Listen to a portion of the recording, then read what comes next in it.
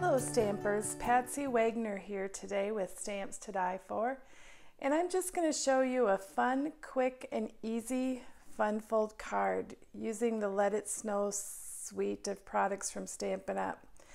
This is just a fun, easy card that is a motion card, and usually kids really love motion cards, so I think I'll use this for my grandkids to tuck a little bit of cash in for the holidays. Part of that Let It Snow suite comes with the Snowfall Accents Puff Paints, and I'm not going to be using this today, but stop over on my blog on Saturday and you'll see a really cute little card used with the Snowfall Puff Paint. Another part of that suite is this fun kind of corded like ribbon. It's just a really fun ribbon or cording, and this is the winter knit embossing folder.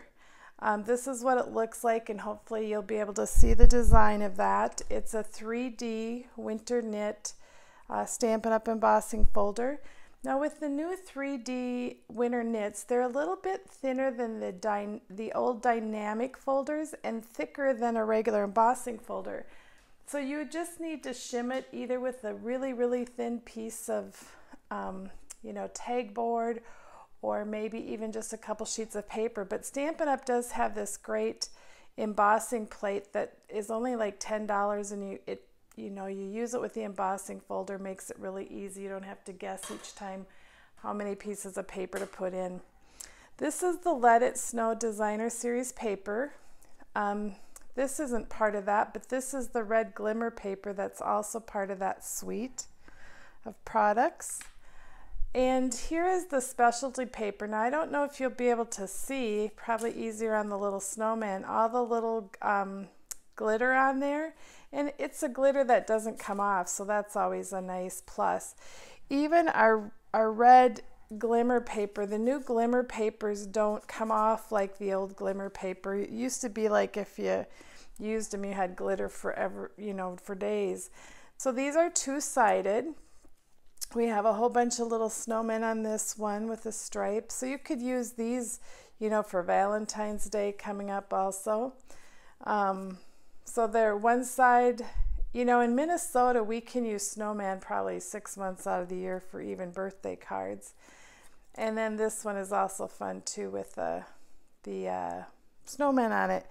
There is this great snowman builder punch, and just to show you how fun this is, you can use this punch and go in and punch out the snowman from this paper, or use it to punch out and build a snowman with the snowman season. So that's, you can buy these as a bundle, or you can buy all these items in a suite of products also. Along with that bundle or suite of products is the Let It Snow embellishment kit.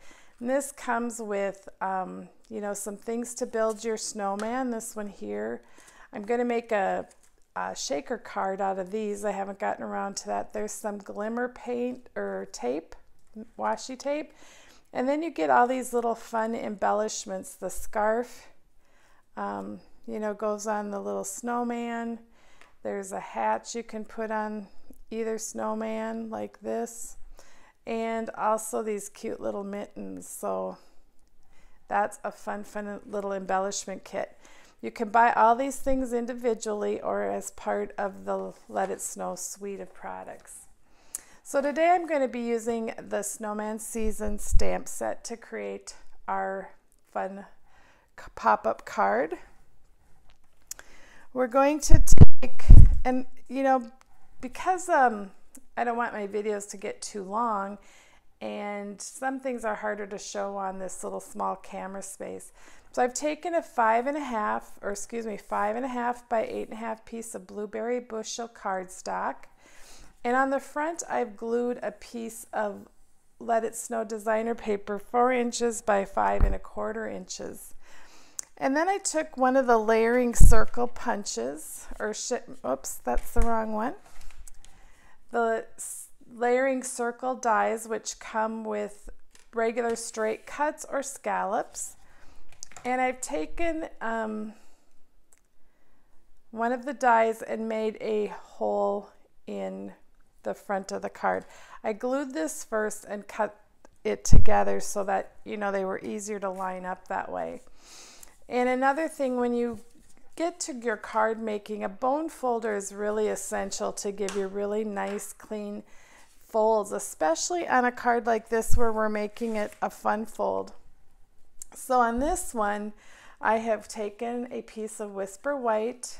This is 5 1/4 by 6 1/2, and I've scored it at 1/2 inch, 2 1/2 inches, 4 1/2 inches. And I'm going to fold these up by trying to remember exactly. I got to grab my card so we're going to fold this one this way. You kind of do it like the old fans or accordion fold, like that. And then we're going to do this one like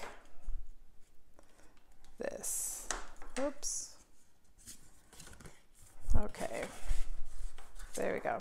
So we have this kind of, this is the shape I believe that I want. Actually, I want it this way. So this is going to go inside our card. This little flap is going to go towards the center. This one's going to come out. So I did it backwards. So you're going to want it like this. And we're going to start by gluing this to this area here. So I'm going to put the glue on this back panel. Maybe. Time to get out my new one. One thing I used to use adhesive tape exclusively, but with my aging eyes, I have found that the flexibility of this type of glue, where I can slide it around, you know, for a good little bit of time before it's permanent. Once you use this tear tape, it's permanent. So we're going to adhere this to this part of the card, but we have to do another step before we do that. So I'm going to go on to the next step. Now I have pre-cut out our circle using the stitch shape circles. I could have used a circle from the layering circles, but I love this stitched area. And the stitched shapes circles, or the stitch shapes, have circles, squares, and ovals, and these layer very, very nicely with the layering circles, so they're a great complement to each other. And you can see I've got one of the layering circle scallops I'm just going to put under here, but I'll need to stamp that first with our Memento ink.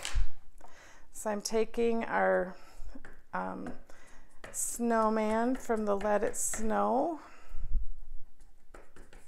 and I'm going to just stamp him on here like this. You get such a nice crisp black with the Memento Tuxedo black ink. And now we're going to color them a little bit. And I love to use Stampin' Blends. If you haven't tried the Stampin' Blends, these are an alcohol marker, and they are really, really great to work with. I'm just going to go in and color these little stripes here with the fine point. They're a double-sided, so if you were going to color, I'll show you in a minute, color a larger area. And I've taken the shaded Spruce light and colored it. And I'm going to go down and color this area. So I'm going to go back in with the fine point and catch those little ones I missed earlier, and then I'm going to color the top of his hat in the red. Now we could leave it just like that, and that would be good, or we can highlight it. And on the other one I highlighted both sides, but I think on this one, just for something a little different, I'm going to just outline this one side of the snowman like this. and a little bit of the snow down here. And you can leave it like that, but I've taken my lifter, this is a color lifter, and by going in and just brushing the edges of this with the fine point, it kind of softens up that line and will create more of a shadow look. And you could do it on the snowman himself, which I have done in some cards I've made, where I've just put the shadowing inside the snowman instead of on the outside. But for this one, I wanted it on the outside. But I'll show you the difference in the two, because I think this is a lot better looking. Now for this one, I am going to take my snail, because it's easier to line this one up. And with snail, again, like I always say, you want to burnish it and press hard so that it stays where it needs to stay. And now we're going to place, I want to make a little line here because we're going to cut this area right here out of the thing. So we're going to cut in, and I want to cut it a little more than I need it because I don't want any of that to show. So we're going to cut that, and then we're just going to go in and simply cut where the score mark is. So you're going to have this little voided area, but it really is going to be fine because we're going to stick our little snowman on that area. So I'm going to do that now. Well, I'll do this first. We're going to take some tear tape. This is, you know, what I really recommend for motion cards. It's a tear tape. You stick it on like this, and the reason you call it tear tape is you can simply tear it. And I need to take a backing because it has a little backing on it. So I'm going to take my piercing tool and just grab that backing like that. Otherwise, I mean, I do have fingernails, but it's just a little easier this way. And now I'm going to simply fold my card like this. You can see why I wanted that area, because it doesn't. So then that creates our fold. Now we need to put our little snowman in here like this. So we're going to put our adhesive just on this side of the snowman. Make sure I get it right. Half the time this is when I do something upside down. And we're just going to stick that in our little window like this. And now we've got our card. See how quickly that we made that and how simple it is? And I think I'm going to stamp a little greeting inside here.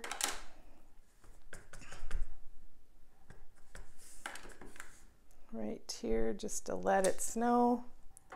And then we'll put a greeting on the outside. For some reason, I am a person that needs words on the outside of my card. Now, not everybody does, but for some reason, to me, it looks unfinished.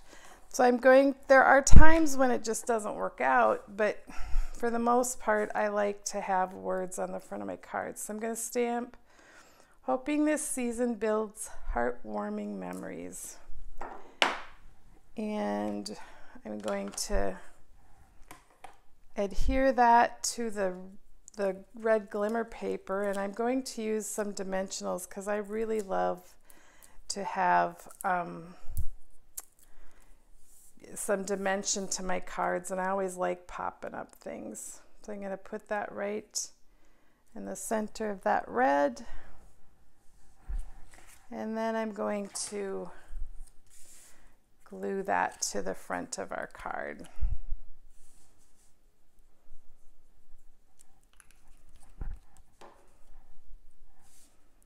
And there we have our Fun Fold pop-out card. You can see how you can now adjust that with that and it dries pretty quickly. So there we have our card. I'll grab the other one so you can see the difference with the shadowing.